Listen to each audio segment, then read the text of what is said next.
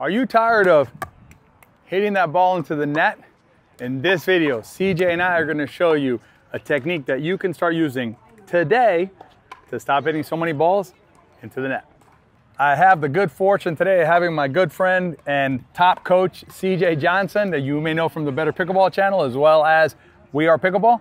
And CJ's going to help us discuss one of the biggest errors that players make. Coach, what's one of the biggest errors that people complain about all the time, but they can control? I know, they keep trying to challenge the best player in pickleball. And no, it's not Ben Johns. The net, folks. Yep.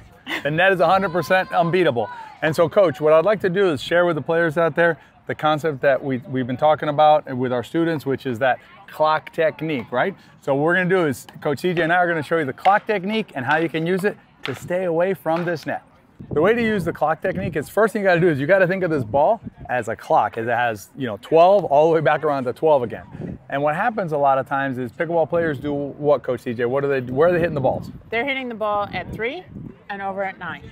9 o'clock and 3 o'clock, folks. What happens then is you're risking the net because you got to brush up on that ball.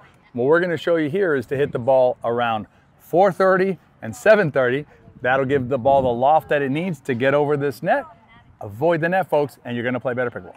Coach CJ and I are going to show you some dinks. First, I'm going to dink the ball at that 9 o'clock or 3 o'clock, that basically that flat dink or that straight dink. And what you're going to see is how the ball is going to travel.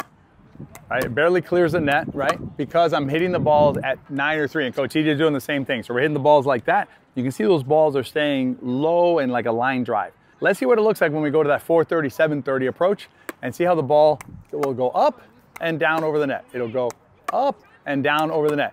So you can see how these balls are traveling in an upward arc and clearing that net nice and calmly on these things.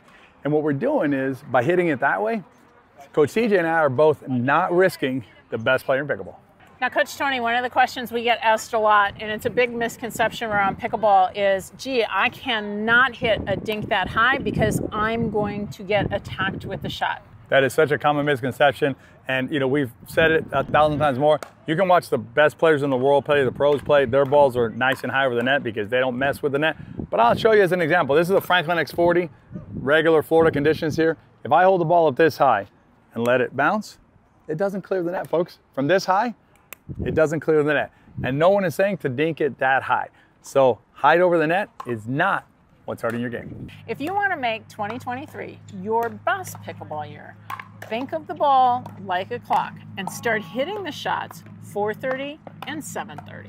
Definitely help your games. And if you want to know what's really ailing your game, height, depth, everything else, it's all inside the Pickleball System. I'm going to put a link below. Join us for the next class and you'll really change your game. Meanwhile, check out this playlist of CJ's best videos and keep working at it.